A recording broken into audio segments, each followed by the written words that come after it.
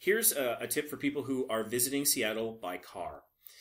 Parking can be maddening and expensive depending on where you go. More maddening. So the trick that I usually do, especially if I'm in Seattle for a convention like ECCC or something like that, it's often very expensive to stay in the downtown core. So I'll stay somewhere else, either Everett or here in Tukwila, and we'll drive in if we've got a car.